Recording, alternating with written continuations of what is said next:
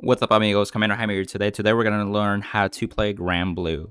I'm going to cover the two main decks, Nightrose and Beatrice, or we'll cover some of the winning images, the common cards, the strides, and also some tips to help out with the clan in general. So let's get right into it.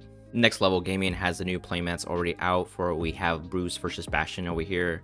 Really amazing artwork, so I highly recommend. We also have the Vanguard Valentine's one, so if you're into like Angel Feather, for example, this would be perfect as well.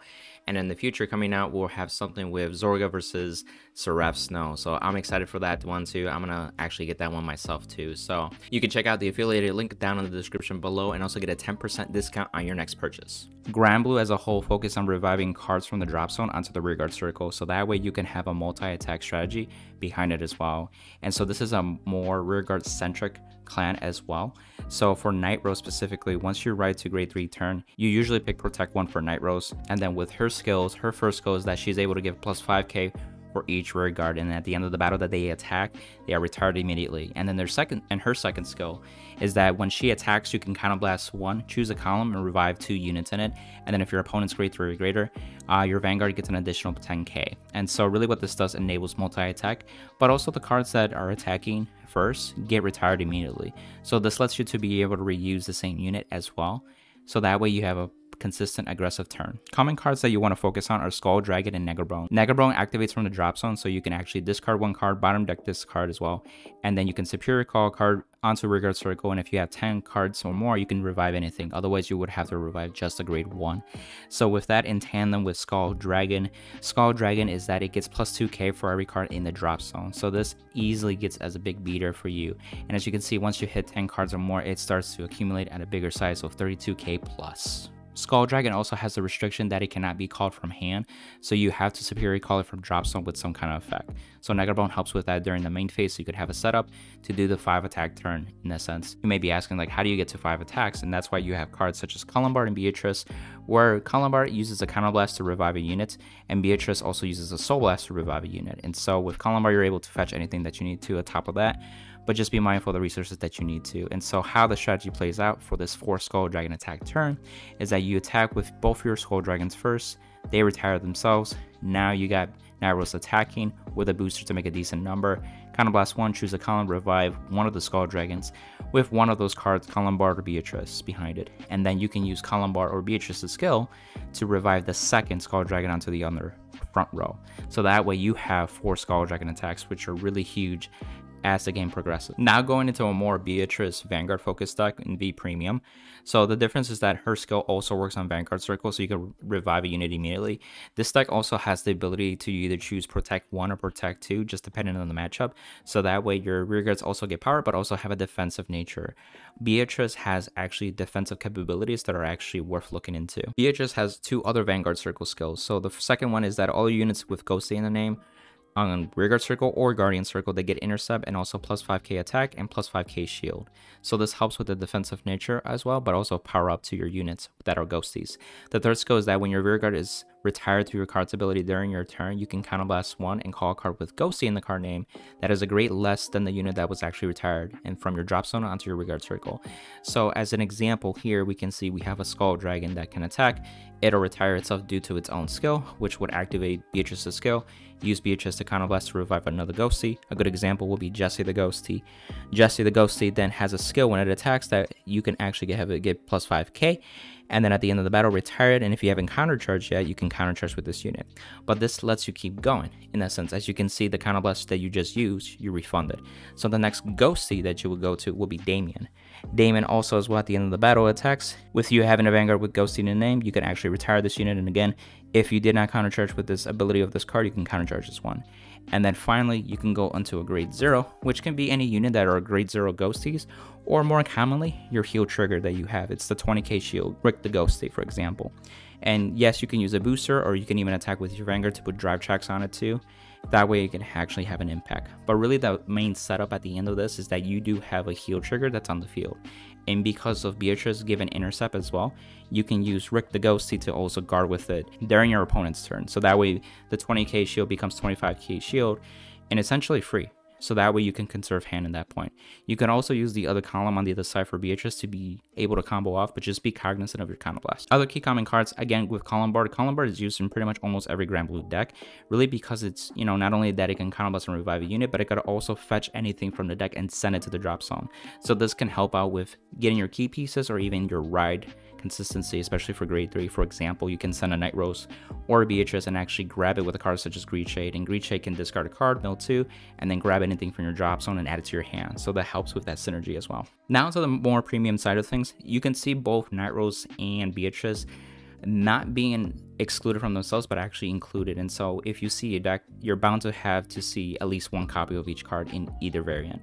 One's more focused on a more aggressive nature such as Nightrose, one might be more focused as a control basis such as Beatrice. One of the best strides for Granblue is Bad Bounty. Bad Bounty is one of the strides that you can attack at the end of the battle, counterblast 1, discard 3 cards, and then choose a grade 3 from your drop zone, and then write it as Vanguard as stand.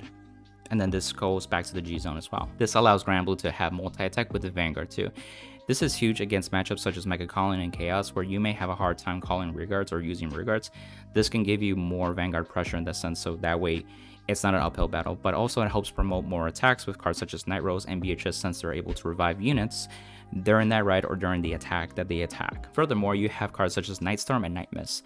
Nightstorm is a card that at the end of the battle, you can counterblast 1, call any card from your drop zone and call it to the rearguard circle. This lets you extend attacks as a rearguard, so you can start poking and actually doing more pressure. Nightmist is a grade 3, the old Limit Break 4 era one, where you can actually ride this before you go into your Bad Bounty stride, so that way when you rewrite a grade 3, you're able to do the break ride. The break ride will let you actually revive 2 units and give them plus 5k until the end of the turn. This will help you extend to more attacks as well, with more power on top of that too. So just be advisable at the damage you are, because you do have to have Limit Break 4. The next stride that you have is Obadiah. Obadiah is counterblast 1, flip something in the G zone. You can look up to 5 cards into your deck and actually send it to the drop zone. Then you can call 2 cards for every face-up card that you have in the G zone. So if you first throw this, you would call 2, which is typical to play with Obadiah. But if you went first and you G-guard it, you're able to be actually revive 4 in that total. So that would be ideal. Then you can use cards such as Nightstorm to have more attacks and more pressure.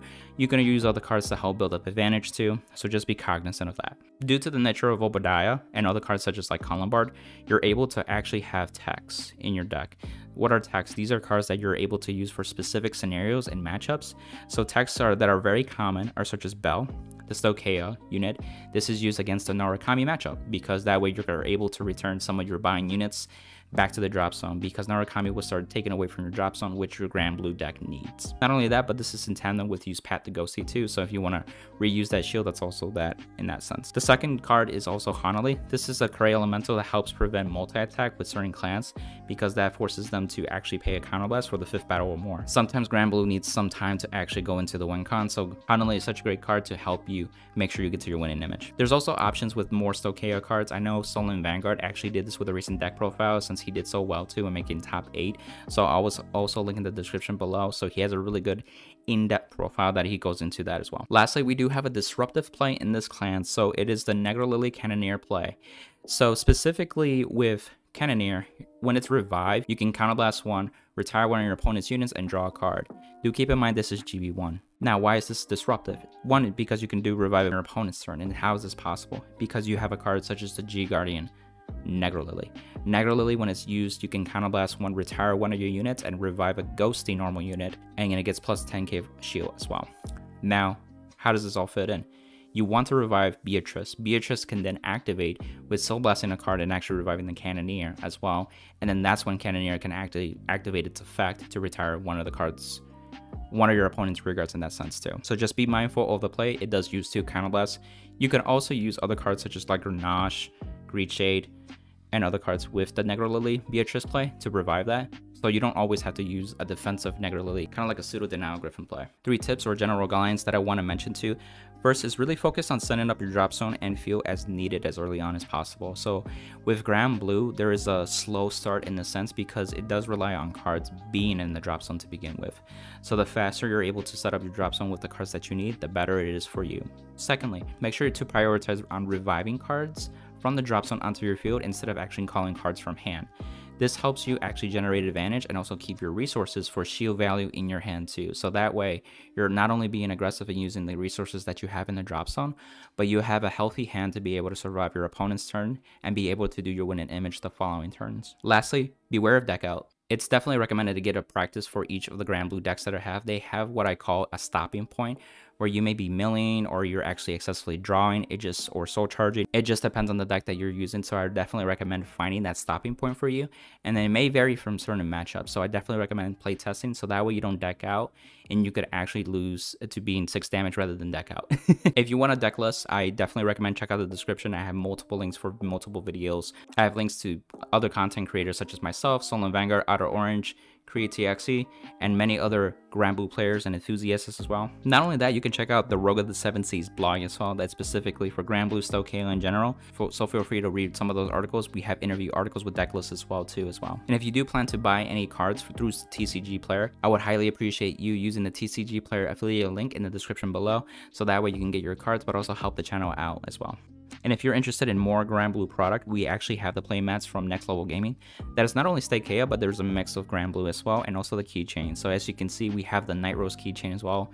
Really good quality as well, so I definitely recommend it too if you want to up your game in Granblue. The affiliate link is down below in the description, and it has a 10% discount on your next purchase as well. If this video gave you some value, please leave a like. It actually helps the algorithm to actually spread it out to many card fighters such as yourself too as well, to actually have people learn more about Granblue. Not only that, but feel free to comment down below on this pinned thread that I have any other suggestions or tips, maybe some other cards that you want to explore more, so that way a fellow card fighter like yourself can actually look into it and actually see what other helpful advice is out there too. Not to mention, share it with a fellow amigo that is interested in the clan or wants to learn how to face against it, and even also some Granblue veterans or even just fans as well. Lastly, just make sure to subscribe and hit that bell for instant notifications for future content as well. Until the next time, amigos. See ya. Bye!